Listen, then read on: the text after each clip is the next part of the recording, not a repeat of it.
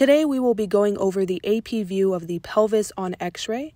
There are several key landmarks that you will want to be familiar with prior to rotations, as they are commonly brought up in reads, and knowing them can help you follow along. Here is a list of the landmarks that I will be going over. These include the anterior and posterior acetabular wall, the iliopectineal line, the ilioischial line, the teardrop, the sourcial, and the shenton line. So diving right in with the acetabular walls, first looking at this model of the acetabulum, you can appreciate the anterior and posterior walls of the acetabulum.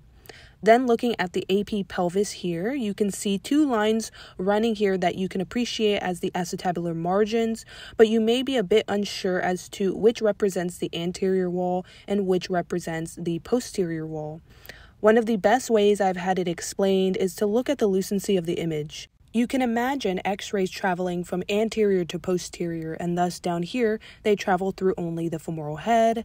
Then in this region, where it appears brighter and denser, if you will, you can imagine the X-rays passing through both the femoral head and one of the acetabular walls. And finally, in this region, where it appears the most dense, the beams are passing through both of the walls and the femoral head. Thus, you can conclude that this first line is the margin of the posterior wall, and this second line is that of the anterior wall. As you can imagine, up here, the beams are having to pass through the anterior wall, the femoral head, and the posterior wall. So that would be 3 versus 2 versus 1 as you work more lateral. Next, you have the iliopectineal line, which you can see here, and the ilioischial line, which you can appreciate here. These lines are only appreciated on the AP view of the pelvis and represent the anterior column and the posterior column respectively.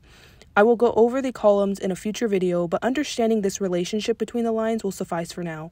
Next, the teardrop can be appreciated here. The lateral aspect of the teardrop is formed by the acetabular fossa, while the medial aspect is formed by the obturator canal. The sourcial can be seen here and represents the weight-bearing portion of the acetabulum, or the dome of the acetabulum.